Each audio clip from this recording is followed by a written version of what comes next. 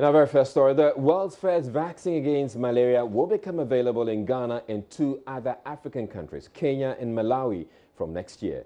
The RTS vaccine trains the immune system to attack the malaria parasite, which is spread by mosquito bites. The World Health Organization says the jab has the potential to save tens of thousands of lives. Deputy Health Minister Kingsley Jedu made the announcement at the launch of World Malaria Day on Monday. Hannah Dame has more in this report. Ghana has made significant strides in the fight against malaria from a prevalence rate of 20% in 2009 to 4.4% in 2016. The program seeks to reduce the rate even further by 2020. Thus, the theme for this year's World Malaria Day, End Malaria for Good. Program Manager of the National Malaria Control Program, Dr. Constance Bart-Planch, was excited that the interventions put in place over the years has yielded positive results visible on the African continent. We've made all this progress. Does it mean it's been smooth sailing? No. There have been challenges and there are still challenges.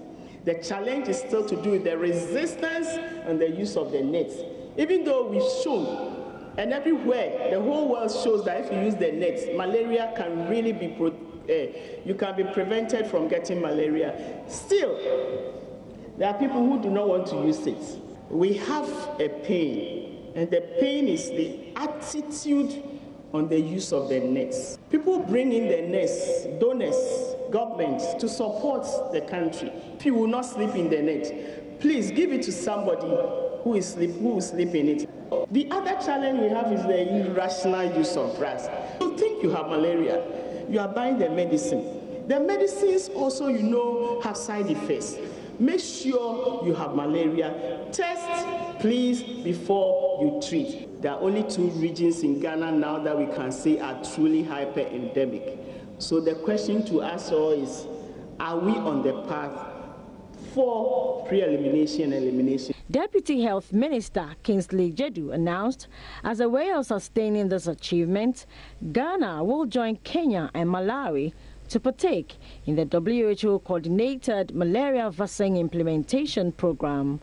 I'm happy to announce that another effective method for tackling the disease is about to be rolled out in Ghana.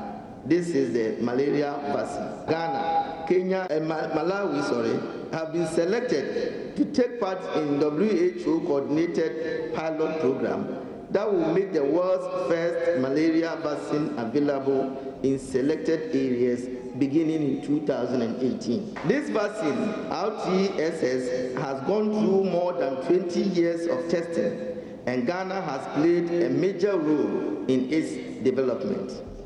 The malaria vaccine pilot program will assess whether the vaccine's protective effect in children 5 months to 17 months old can be scaled up in reducing childhood deaths and its safety in the context of routine use.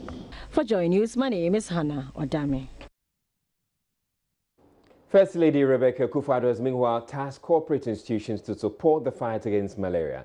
Given the keynote address at the launch of the National Malaria Foundation in Accra on Monday, the First Lady noted, though Ghana has been put on the high pedestal in Africa for effectively fighting malaria, the gains can be eroded, resulting in a resurgence if the funding gap is not bridged, especially as donor funds dwindle.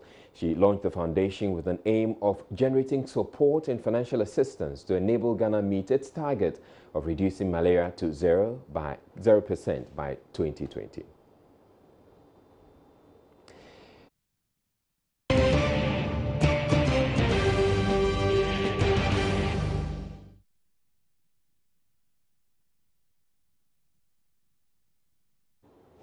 Well, moving on to other stories, and government and the Ministry of Lands and Natural Resources is expected to invest not less than $10 million at the initial stage of the Multilateral Mining Integrated Program.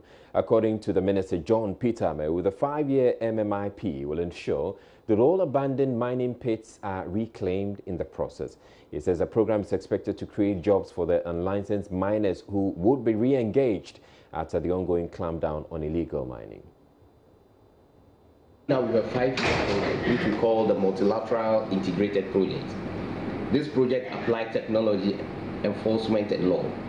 What the project is going to do is to get this same factory hands who were, previously engaged in this activity together to come and work in an area that has already been explored, an area that is determined to be prospective. We're going to put in a central processing plant for them where they will mine, and the ore they get from the mining will be passed through the processing plant, and it will be for a fee. You tow your ore for a fee. There is going to be a supervision, and so that they do not go just mining, as we are saying, digging everywhere in attempt to see if they will locate gold. 5 years, because we need some capital to get involved in it, and that is why when it gets established, well established, we don't have any problem. How much capital do we need in the MMIP? Well, it's quite extensive now. We're looking at a margin of no less than about $10 million, not to start, but when it gets to the peak. It's a way forward. Yeah.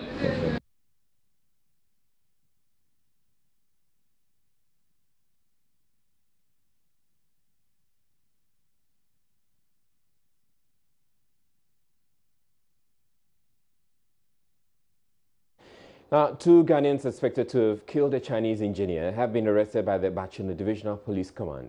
Ren Guanfa was found dead in his room on April 13. The suspects, Eko Kosa, 23, and Michael Manson, 22, both workers of the deceased, were arrested upon a tip-off. A search at their respective residences revealed a Huawei P8 smartphone, Lenovo desktop computer, as well as a bag containing personal belongings of the deceased. The suspects admitted to committing the crime upon interrogation. Chief Superintendent Felix K. Cosmos explains the basis for the arrest. Investigations have established that the 2 suspects went to the residence of the deceased under the guise or the pretext of going to fetch water from the reservoir that the deceased had in his residence. Deceased opened his door when it was knocked at, only to be pounced upon by the 2 suspects. They subjected him to intensive beatings with their fists and sticks, and eventually strangulated him to death. After he had died, suspect Munko used a knife to cut the left wrist of the deceased. Thereafter, they ransacked the room and stole 2 mobile phones, the desktop computers, and then the personal effects of the deceased person. Meanwhile, the body of the deceased had been preserved at the police hospital mortuary pending autopsy, and the suspects are meanwhile being processed and arraigned before the court. Chief Superintendent Felix Cosmos assured the public of police's commitment and determination to fight crime and appealed to the public to volunteer information to assist in cracking down on criminal activities. The police wishes to affirm its commitment and determination in the fight against crime, especially armed robbery, so that law-abiding citizens will feel safe and secured. To the criminals or to the criminal-minded people or persons within the jurisdiction, we wish to caution you to refrain from such acts, else the law will catch up with you and deal with you according to the laws of the land. Also, 5 Chinese nationals standing trial for mining in the Ankobra River were denied bail again on Monday when they appeared before a secondary court. They have subsequently been remanded into prison custody. Francis Waja was in court for Joy News and joins me now with details. Hello, Francis. Tell us what transpired in court today. Okay, Israel. So the 5 Chinese and their 5 Ghanaian counterparts were again denied bail today. The defense counsel, for the second time, made the case that these guys are are residents in Ghana. And again, the 5 Ghanaians are citizens of the land. And so, in his wisdom, they will not interfere with the investigations. But the judge, in his wisdom, denied them bail in the first instance, and then today as well also denied them bail. But interesting to notice that rather, they were remanded into prison custody. Earlier, they had been remanded into police custody. And today is the 24th of April, which means it's exactly 1 month when these individuals were arrested. They were arrested on the 24th of March for mining on the Ankodra River. Now, 2 weeks ago when the case was adjourned to today, the major reason was the fact that there was a lack of a certified Chinese interpreter who would do the interpretation to the court. Fortunately, today, there was one interpreter who came all the way from Accra to Accra in Secondary Court 3. He did the interpretation for them, but the defense counsel could not get his wish to get a deal for his friend, Israel. All right, thank you very much, Francis Waja, bringing us up to speed with the latest of the case of the 5 Chinese nationals who were brought before court today. We're taking a break on Joy News Prime. We'll be back with more. Please don't go away.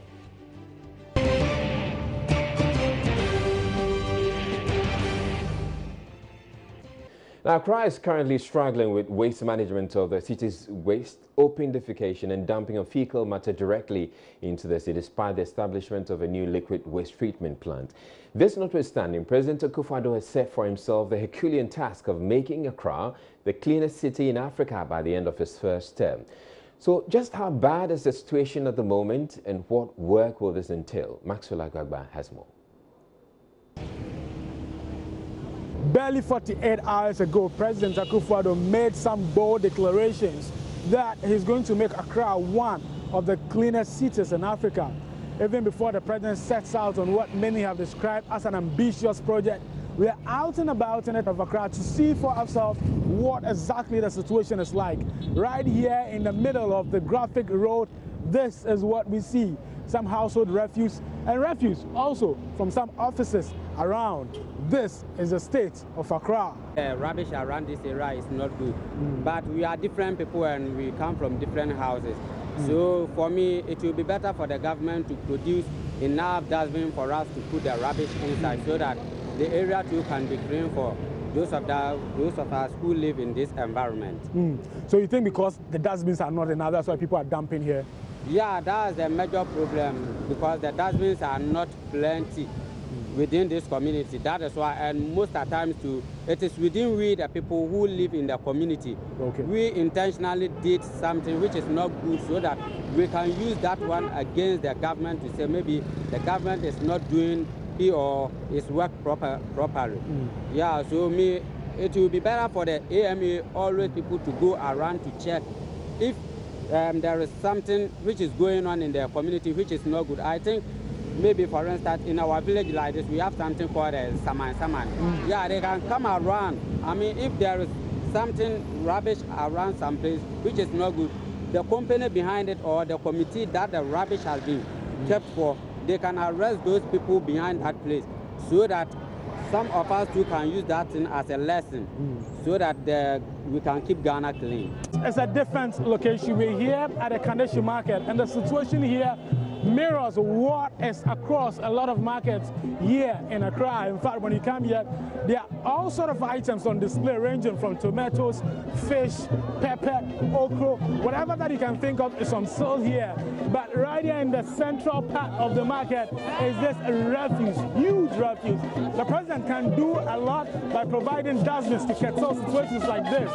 But can he change the attitude of the people in this market? From Abeka, but the way I come down to this station and saw the refuse here, it's very bad. I don't know what is happening in our management. We have a law abiding for health and everything. Why is this going on in the country? Please, the government should come down and do something about it. Thank you. The stench is very worrying. I'm sure people come here to buy tomatoes and all of that to go and cook and sell to the general public. What do you think about the health aspect also? That's what I'm saying. There is a law abiding health and everything. And look at the inhaling of this such a smelling odor. So please, the government should come and do immediate something about this.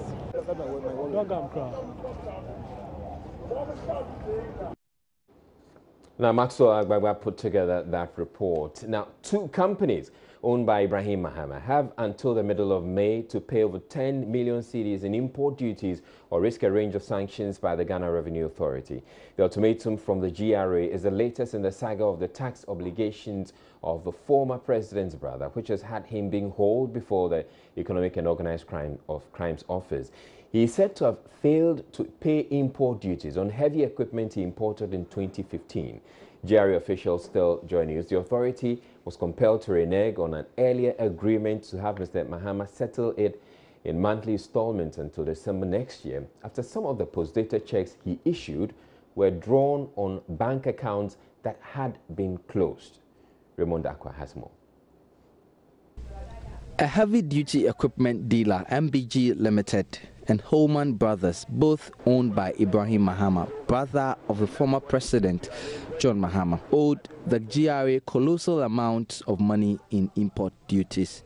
According to GRA Assistant Commissioner for Communication, Robert Mensah, MBG Limited owed 13.15 million cedis in duties as of December 2016, which was supposed to have been paid up by November 2015. The other company, Holman Brothers, owed as of December 2015 an amount of 3.71 million cedis.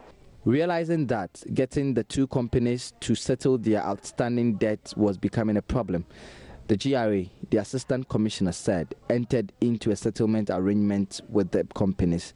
Under the arrangement, MBG Limited was supposed to make a monthly payment of 800,000 cedis from December 2016 to December 2017. The second company, Mr. Mensah said, was also to pay 192,000 cedis monthly for 13 months to clear its indebtedness. But the 2 companies defaulted, compelling the GRA to scrap the arrangement and demand full settlement of the indebtedness with interest, which has been outstanding since 2015. Ibrahim Mahama now has 2 weeks to settle this debt or risk the auctioning of the imports to defray the debt. We are having reneged on at least 2 occasions. We want to go into that. We need a revenue. Okay. So we will have to now go into other instruments or controls within our system. One, to detain the goods involved. But the goods are in his possession, not in your possession. Oh, we can go after the goods anywhere they are. The other, you can track them. We can track them. The other, fortunately, these are not goods that you can easily whisk away to another place. Anti-graft agency, the Economic and Organized Crime Office, last week interrogated Mr. Mahama over that checks issued for the payment of import duties to GRA. The GRA Assistant Commissioner for Communications says he couldn't comment on IOCO's investigation since the authority did not instigate them. He, however, confirmed that checks issued to GRA as part of payment for the company's debt were returned. I can confirm that number of 44 checks. How many do you know as GRA? I can't give you that figure. I don't have that information at hand. Okay, so if it's unclear the number of checks issued, what was the response from these banks when the checks were sent to the banks? No, we present it, so they will turn to us that these your checks were not honored. Was it because there were no monies in the account or the accounts were non-existent? In fact, they brought them back with a note or an advice that those accounts have been closed. So you issued checks to accounts which were closed? Exactly. There are media reports the former head of the GRA, Mr. George Blankson, was invited Monday morning by IOCO to assist in investigations into the issue of the debt checks. I'm joined in the studio by Araba Kumsing, who has been following up on this matter. Good evening, and thank you for joining us, Araba. Good to be here, Israel. Always good to see you. We understand that Ibrahim Mahama was expected to come before you. Could today tell us what you found out? Well, as you know, Mr. Ibrahim Mahama has been appearing before Yoko twice last week, the first being Tuesday and then last week, Friday. We also made to understand that some customs officials of the GRA, the Customs Division, were also expected to make an appearance, and they were to be queried on why it breached its standards purportedly in the matter involving Mr. Ibrahim Mahama. We can't confirm whether Mr. Ibrahim Mahama was present today at EOCO or whether the customs officials were also queried today, because EOCO officials were tight-lipped on the matter. What we can report is that there was heavy police presence at the EOCO office. You know, EOCO shares a wall with Shraj, and so we were speaking to some officials of Shraj who said that this was the first time they had seen the police being dispatched there.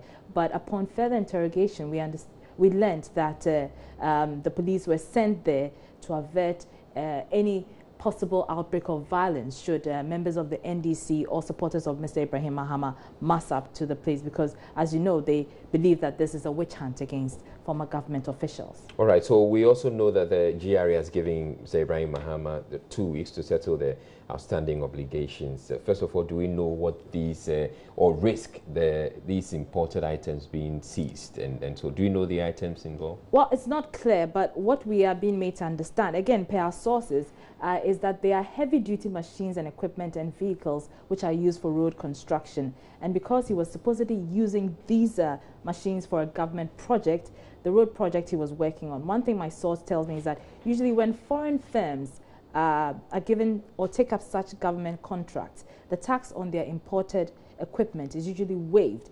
But this was not the case for Mr. Ibrahim Mahama. No special consideration was given to him. But be that as it may, he came to that arrangement with the GRA officials to stagger the payment of the duties. All right. So what I know about these waivers that you're talking about is that you apply for them, and if you apply for them, you should be giving if they find that. And that's another question people are asking: did he apply or did he not apply?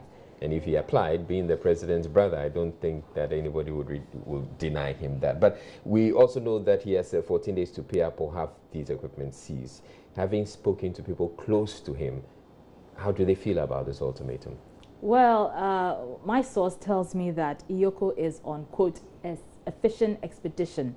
And so really they don't expect anything to come out of this. But one option that they're considering is calling the bluff of GRA, because as far as they are concerned, a bounce check does not constitute fraud, as they were issued with no intent or with intent to defraud. So I'm informed government owes Ibrahim Mahama 25 million cedis, and he had told EOCO and the GRA officials that he was relying on government to pay him so that he will be paying those duties he owes the GRA.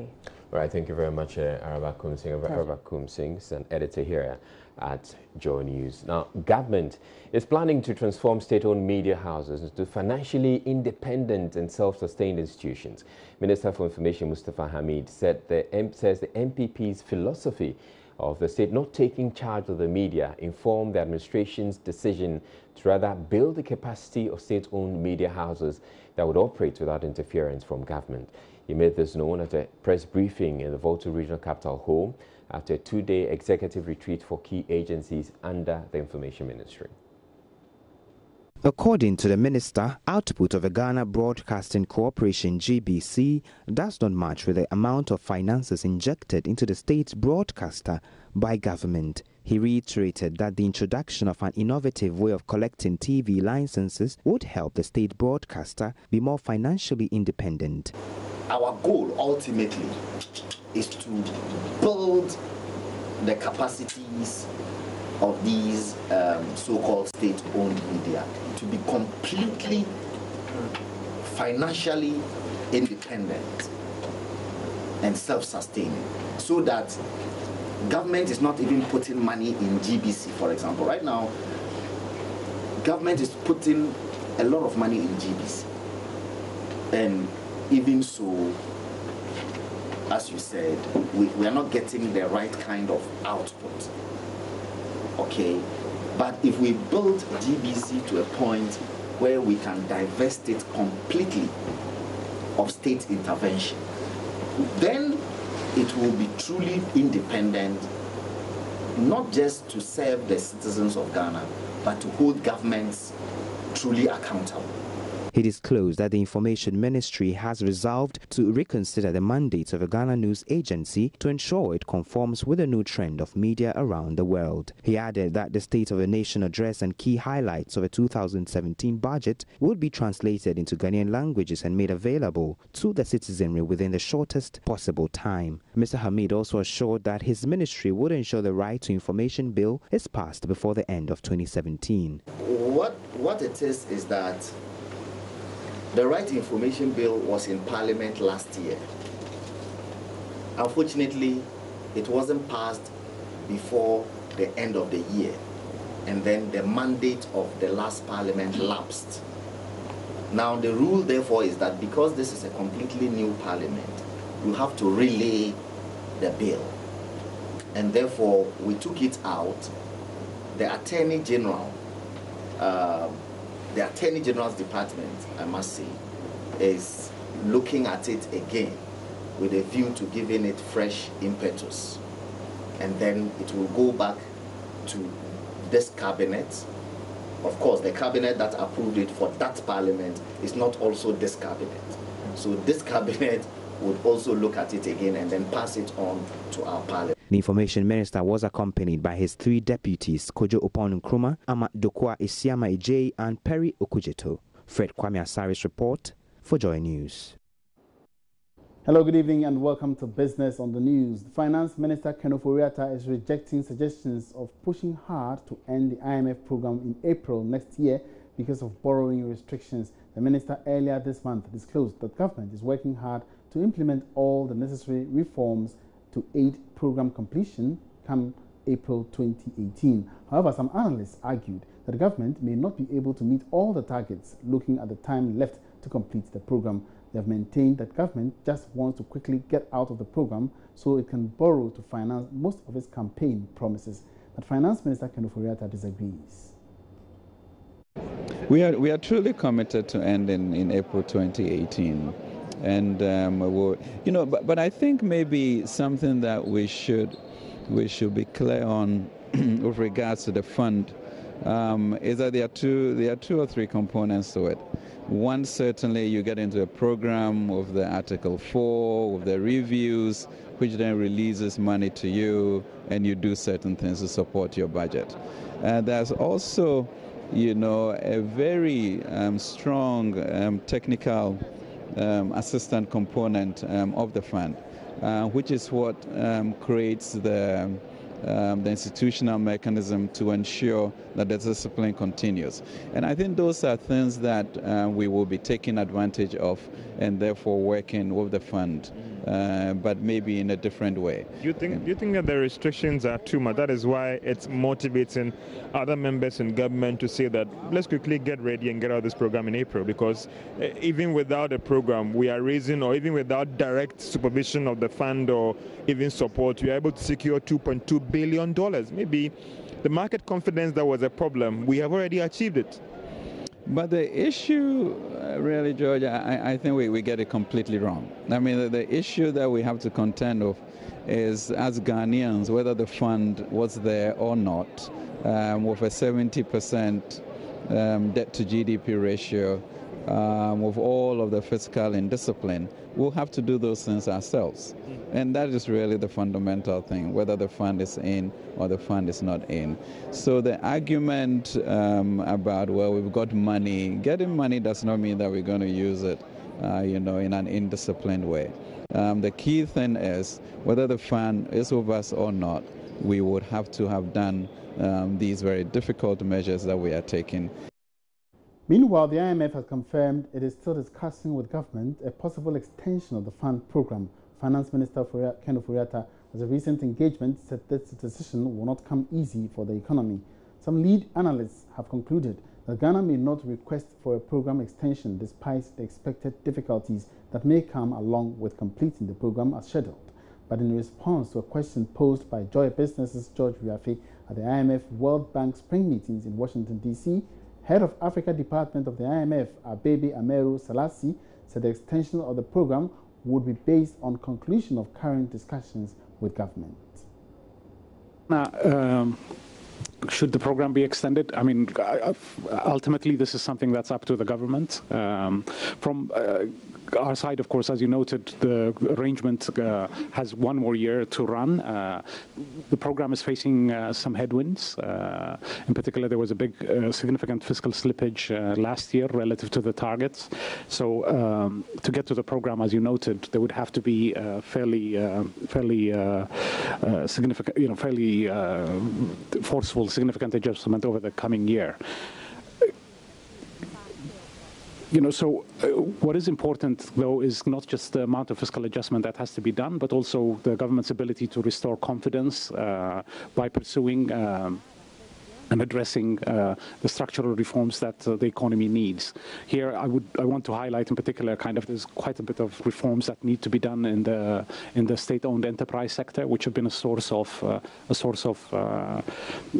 pressure on the public accounts and impacting the banking system also. So I think tackling those would also be very important in the coming months.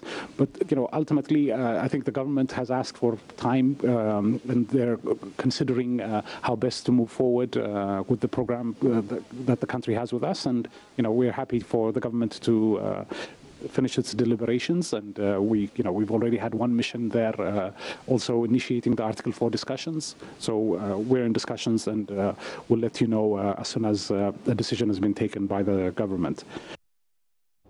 Away from the spring meetings in Washington, D.C., a team of German investors is currently in the country to explore business opportunities in the agricultural sector. Led by the German ambassador to Ghana, His Excellency Christoph Retzlaff, the team has met with the Business Development Minister, Ibrahim Mohamed Awal. The German ambassador, on behalf of the investors, promised to generate many jobs through the agri sector.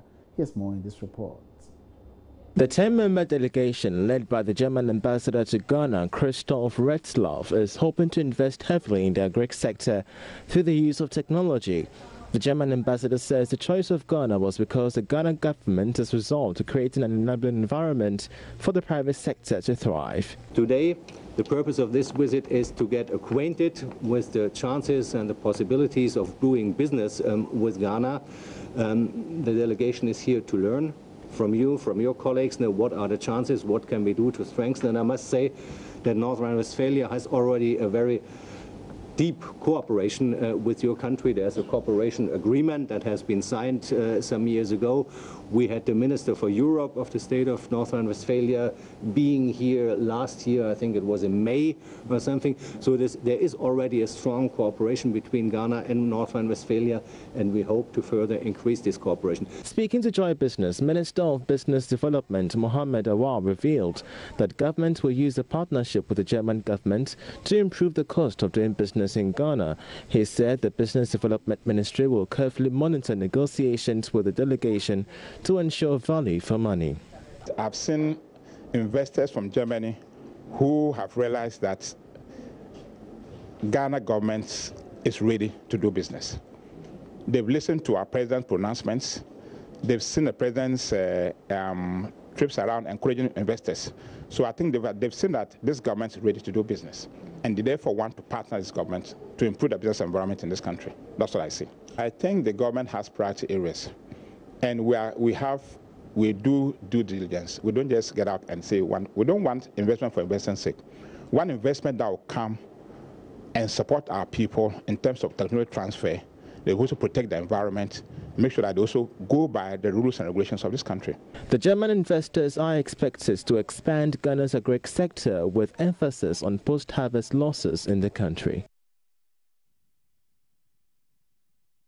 Now, Ghana's hospitality industry is to witness a new boost as the Upper West Regional Capital WA will soon see the completion of one of the biggest hotels in the southern belt of the country. The project is expected to generate employment to the teeming youth as well as improve the social lives of the people in one of the poorest regions in the country. Rafiq Salam reports from Drapa.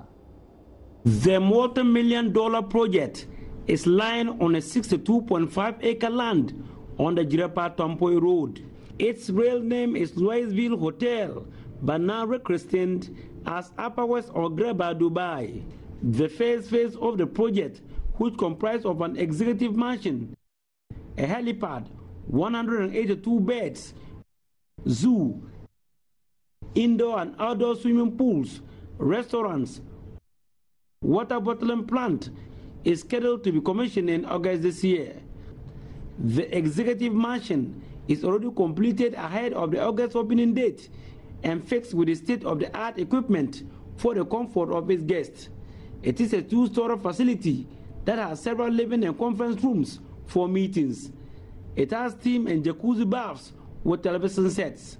A helipad for landing of helicopters for emergency cases has been provided in front of the executive mansion and to cater for the needs of high-class customers who will want to avoid the distance by road. There is also a 24-hour restaurant serving various varieties of dishes and a zoo with animals such as antelope, chimpanzee, monkey and grass cutters, among others, to give their customers a touch of sightseeing. Project engineer for Intermet Ghana Limited, Michael Kloge, who conducted a media around the facility, disclosed that Louisville Hotel project also has a water factory that will produce 3,000 cartons of bottled water per day, a swimming pool at different locations, and customers are assured of adequate and quality water supply. Our boreholes, are giving us a combined yield of 1 million liters in a day. It means that we can draw 1 million liters of water from the boreholes every day, and we are still okay. The boreholes are ready to give us another million the next day. That is what we are getting. Now, our consumption in terms of this treatment plant is 200,000 liters. What it means that we are doing just a fifth of what the borehole can give us. So the borehole will have to rest after working 20% of the day.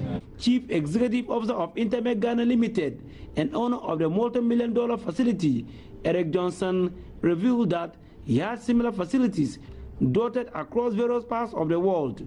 He spoke about the reason why he's putting up such a facility in a rural setting. For the past 25 years, when I started coming home, I saw a lot of things lacking because it was a newly region being created. And then we needed some facilities. I've seen that most of the facilities are lacking over here. And I wonder how people are transferred here, whether they're also feeling things like how this site is. So that was one of the reasons I wanted to put up such facilities so that to get employment for the youth, and at the same time improve the social life of the people. The second phase of the project will be an addition of 400 bedrooms to the hotel facility, which is expected to be completed in the next few years. Reporting for Joy News, Rafiq Salam, Graba. Wrap up business for tonight. Many thanks for watching. My name is Emmanuel Abuaji. We are for more business news updates. Log on to myjoyonline.com/business. Good evening.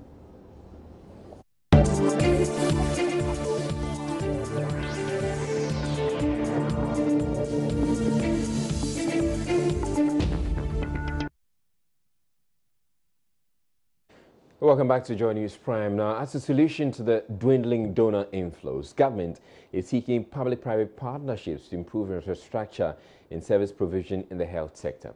A 5-day forum to foster such relationships got underway in Accra on Monday. Patricia Gasso was there for Joy News. Deputy Minister of Health Tina Mensah told the forum the collaboration between governments and the private sector has become especially critical as a result of the withdrawal of support to the sector. The reduction in donor inflow is justified as these partners shift attention to countries that need more assistance. In light of economic challenges and the burden placed on the national economy by the substantially large wage bill, government has over the years resolved to public-private partnership (PPP) arrangement in healthcare provision. Indeed, Government of Ghana funding for goods and services has reduced over the years, and healthcare providers have to find innovative ways to generate revenue, and these include PPP arrangements. I would like to entreat all of us to also consider investing in preventive services, as it is known fact that non-communicable diseases are rapidly taking over as major causes of morbidity and mortality in Ghana, and indeed many, if not all, West African countries. In developing this strategy framework for public-private partnership in health within the ECOWAS region. Let us take into consideration existing laws and regulations and ensure that these do not unnecessarily impede the harnessing of the full potential of the private sector in the healthcare provision, while at the same time ensuring the highest standard that will be at par with international standard. The mission director for USAID West Africa, Rahel Cripson, said sustaining enhancement to the health system is equally important, adding that it will help countries achieve their sustainable development goals. She commended the West African Health Organization for establishing the Regional Public-Private Partnership Forum to encourage investors in the health sector in West Africa. Another example is Unilever Foundation's work with its partners, Population Services International, Save the Children, and UNICEF during the Ebola outbreak response in Liberia to distribute soap and reach 2 million people with health education messages. It is our hope that this forum will help establish a broad network of private sector partners with shared interests who will commit resources towards improving the health status of the people of West Africa. Regional public-private partnership in health is a relatively new concept, so we think it will require continuous engagement, long-term commitment, transparent communication, and a clearly defined and agreed-upon process for realization. WAHO has the political mandate and is well-placed to take public-private partnerships for health in the region to the next level, as well as provide ECOWAS member states with guidance and support to create and sustain their own partnerships. The 5-day forum on strategic framework for public-private partnership in health, where the ECOWAS region hopes to establish a high-level dialogue platform to enable the public and private sectors to communicate and share ideas for sustainable collaboration in the health sector. Now, First Lady Rebecca Akufo-Addo, on her part, is tasking corporate organizations to support the fight against malaria. Giving a keynote address at the launch of a National Malaria Foundation in Accra on Monday, the First Lady noted though Ghana has been put on the high pedestal in Africa for effectively fighting malaria, the gains can be eroded, resulting in a resurgence if the funding gap is not bridged, especially as donor funds dwindle. She launched the foundation with an aim of generating support and financial assistance to enable Ghana meet its target of reducing malaria to 0% by 2020. Ghana has made significant progress by reducing malaria deaths by over 60%. In fact, today she said it's over 70%. This has been possible with the tremendous support of the Ghana government, our health partners, and other organizations working with a common aim to beat malaria. A lot of investment has been made for us to witness this tremendous progress, and we must commend all the actors involved. Me, Chair, ladies and gentlemen, however, we need to sustain the gains and do even more if we have to eliminate malaria. This calls for more and sustained investment. There is a large gap in our funding levels which needs to be filled in order to achieve a malaria-free Ghana, and this is where the business community can lend its support. For the malaria burden is not felt only in the health sector, but in every aspect of our social and economic life. We all know the devastating effect of malaria, not only on the general population, but on businesses. The cost is huge, and businesses can no longer remain indifferent to the fight against malaria. Every business in Ghana has a worker who has suffered malaria before and knows the cost malaria has on its profitability. This disease affects all businesses: agriculture, banking, manufacturing, hospitality, just to mention a few. This fact makes malaria a cause and consequence of low productivity and underdevelopment. I therefore appeal to the corporate world to support this cause. By investing in the fight against malaria, you'll be exercising your power to stop deaths due to malaria. At the same time, your investments will generate real returns, as it will be a key driver of business growth. Some members of the New Patriotic Party in the Yilo-Krobo constituency of the Eastern region are protesting what they describe as plans to impose a non-indigent on them as Deputy Chief Executive. The group is asking President Akufo-Addo to be vigilant and listen to the preferred choice of the majority for a DCE who is Krobo, or else face the wrath of the people of the area. Maxwell Kudako filed the following report. A group calling itself Concerned Patriots of Yilo-Krobo are appealing to the president to appoint a true Yilo-Krobo as the chief executive of the municipality. The protesters also allege that Minister of Energy Emmanuel Boakye Ejiako is influencing the appointment of someone they describe as a stranger as chief executive for the Yilo-Krobo municipality.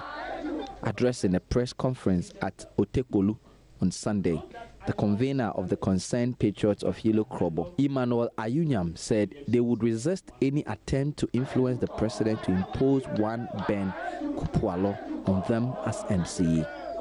He said the people of Yilo-Krobo expect one Francis Jeche Apete, the parliamentary candidate of the area during the 2016 elections, to be their MCE.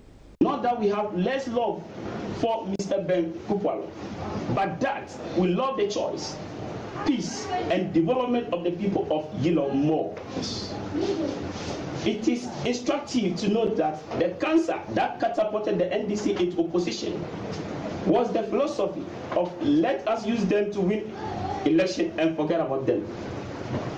If Honorable Boakye Ejiako, the regional chairman, Yilo constituency chairman, and some fraction of Yilo constituency executive want to go by this theory, we believe that Nana Addo, as we know him, will not endorse this unfair political act. The group, however, warned that Krobos will not allow the NPP to take their effort towards winning the 2016 elections for granted. Some of the protestants spoke to Joy News. We are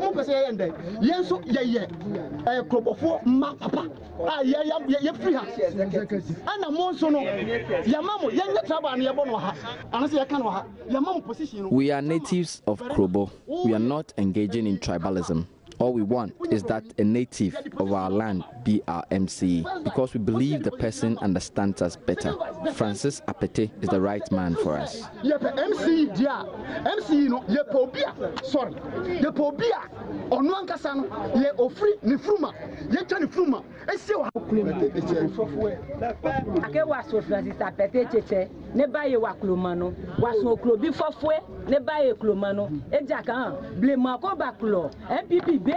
MPP B, NDCB soon and a Clomano, Sepiona, Petemodi Bomio, Walklo, Wanaka MPP, Jipati Nessa, and Wine. You know your move.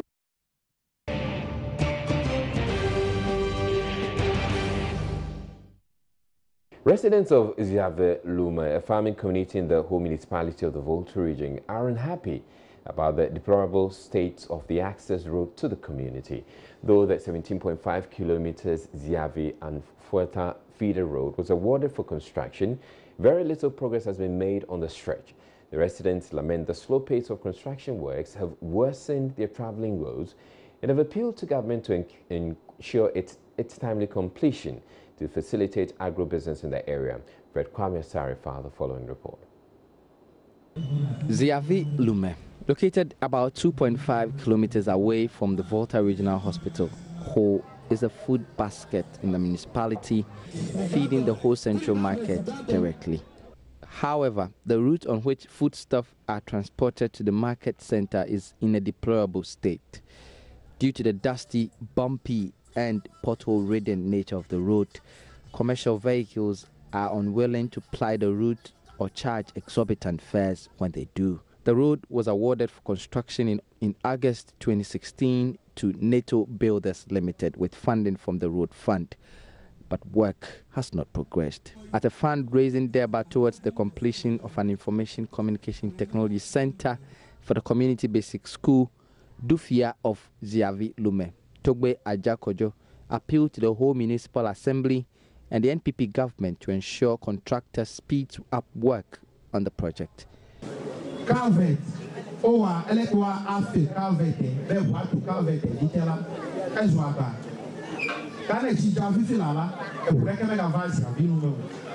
The contractor hasn't made any significant progress since he commenced construction work on the road. Some culverts were constructed, but it is taking forever for the contractor to fill it. Due to this, commercial vehicles have refused to travel the stretch, especially when it rains, with the excuse that the road gets muddy and becomes almost trouble. We are pleading with the government to see to an early completion work on the road.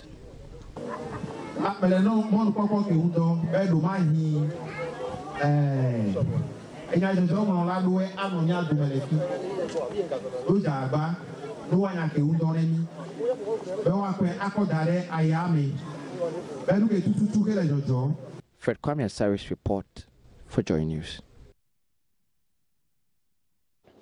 A mayor and missionary in charge of the Ahmadiyya Muslim mission in Ghana has added his voice to the call for the disbandment of political vigilante groups in the country.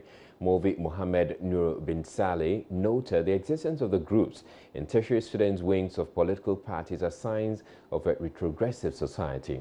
He said the current situation shows a country that is at war with its people.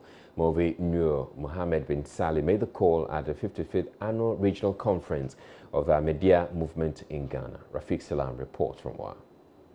The 55th Annual Regional Conference of the Ahmadiyya Muslim Mission in the Upper West region was held on the theme Tolerance and Self-Restraint, a prerequisite for national stability and cohesion. It brought together members of the Ahmadiyya faith from all 8 circles in the Upper West region. Opening the conference, Amir and missionary in charge of the Ahmadiyya movement in Ghana, Mufti Mohammed Nur bin Saleh, expressed concern about the existence of political vigilante groups and student tertiary wings of political parties. He noted that their existence are signs of retrogressive society. Vigilantism is uncalled for in this country. Student unions in the names of political organizations is uncalled for in this country. These Delta forces or are they Madagascar forces or whatever they are, Azoka boys and what, they are uncalled for. You know, they are only signs of a retrogressive society, a society that is torn.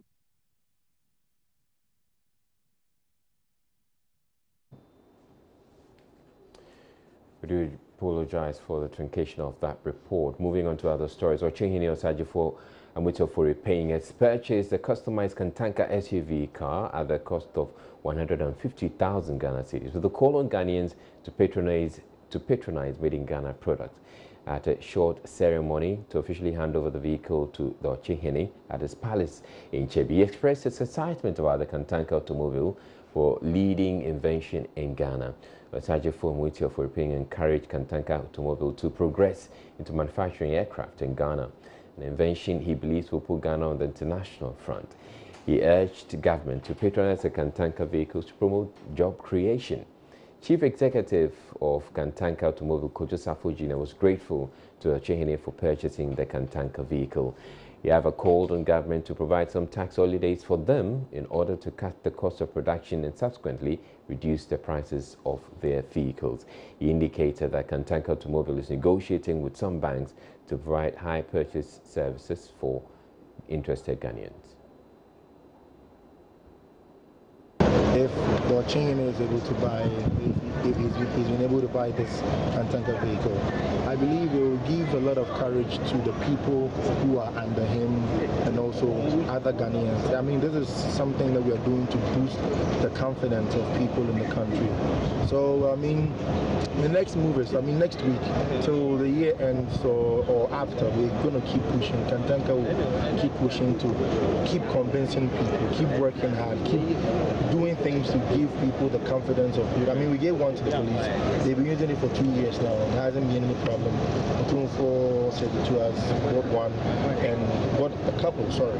And Ochehini as well. He also says he wants to order for a handmade, customized vehicle like what my father, Apostle Dr. Engineer Yusuf is using. So, I mean, the media or Ghanaians should expect more from Kantanka. The only thing I need from the government is if we can adopt the strategy that Nigeria and South Africa uses, whereby whereby if automobile manufacturers or assemblers get a certain tax waivers and tax holidays.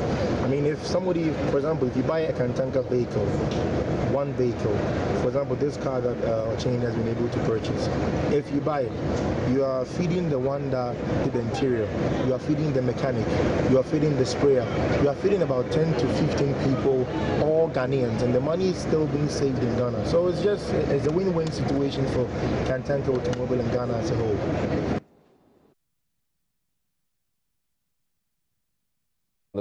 Of the Coconut Grove Hotel in Accra could have been better contained if it had a firefighting helicopter.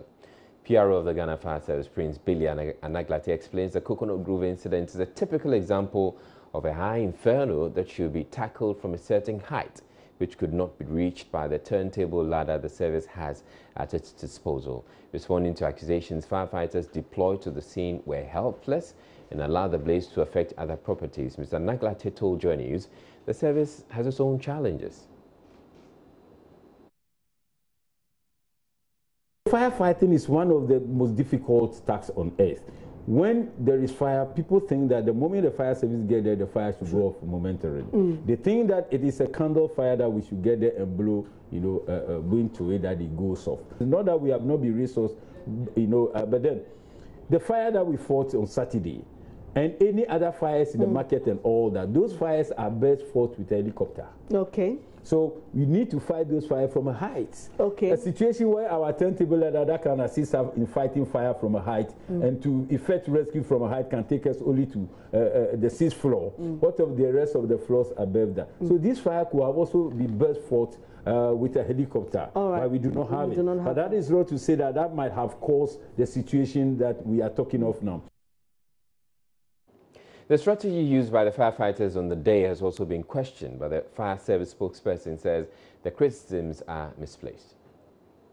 Firefighting is no longer the massive application of water.